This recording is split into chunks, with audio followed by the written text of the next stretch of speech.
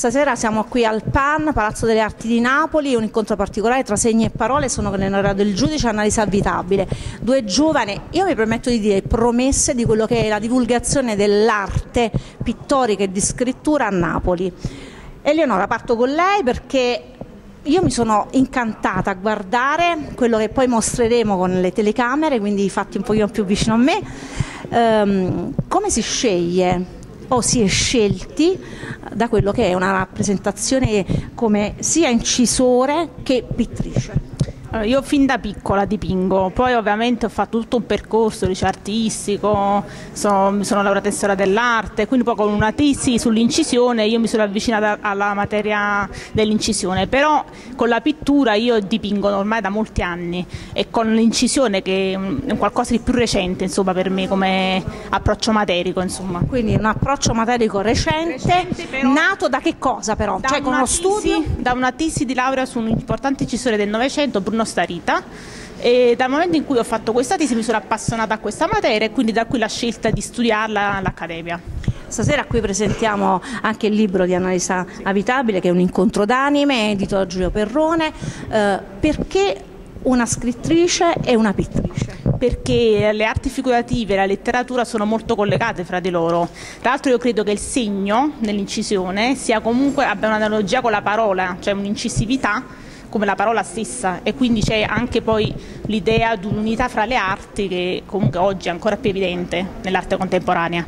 Assolutamente. Una palermitana, una siciliana anzi, perché ho sbagliato, forse non sei nata a Palermo? Sono una palermitana. No, allora ho detto bene, una palermitana che vive a Napoli, che ha vissuto a Roma e che ha pubblicato un libro bellissimo, mi ha avuto già il piacere di presentare, un libro di cui mi sono innamorata, dei personaggi incredibili, una storia e una copertina che è una foto scattata da Annalisa. Sì, la copertina ritrae il gazzometro di Roma, che diciamo, è il simbolo del quartiere dove si svolge la storia dei miei personaggi, ma è anche e soprattutto il simbolo del romanzo, perché il gazzometro è un simbolo di fragilità e imponenza, e un po' sono le caratteristiche che ritrovo, diciamo, nella generazione a cui appartengo, che poi si rispecchia, ecco, in Veronica e Gabriele, che sono i protagonisti del mio libro. Che cosa significa? Me e Eleonora, peraltro, che siamo qua anche in quanto rappresentanti di una generazione, insomma, di giovani, esatto, coetanee, amiche, prima di tutto, insomma, prima che artiste, prima che compagne, insomma, amiche. Ecco. La difficoltà di decidere di fare arte e cultura, di scrivere tra non poche difficoltà, cercando di, tra virgolette, sopravvivere, perché comunque c'è un affitto, c'è un mangiare, un vestirsi, però crederci e quindi voler comunque fare di questo mestiere il proprio mestiere. Questo sarebbe un sogno, purtroppo la realtà spesso è differente, ci sono molti sacrifici, è un cammino che è tutto in salita, a maggior ragione in questo settore. Ecco, con Eleonora lo diciamo sempre che purtroppo il sogno dell'arte è in salita, ecco, comporta tanti sacrifici e tante rinunce, però ecco, l'aspirazione c'è. Speriamo bene, insomma. Io dico auguri e in bocca al lupo. Io dico crepi. Eleonora, quindi un incontro importante, quello di stasera, i tuoi quadri, le tue opere, cose bellissime che andrò a riprendere. Quanta emozione, quanta passione.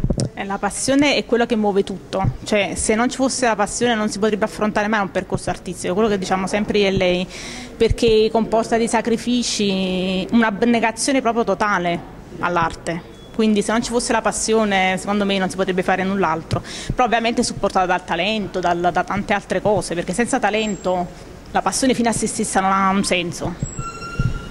Difficoltà secondo te maggiori di affermazione, di conoscenza perché sei una bella donna, o questa è una cosa che agevola? No, agevola. Viva la sincerità, viva la verità. Eleonora del Giudice, Annalisa Avitabile, qui dal PAN, tra pochissimo una conferenza bella, vi invitiamo a visitare i siti, a fare veramente la giusta informazione di queste due giovani artiste che le ritroveremo, sono certa le ritroveremo.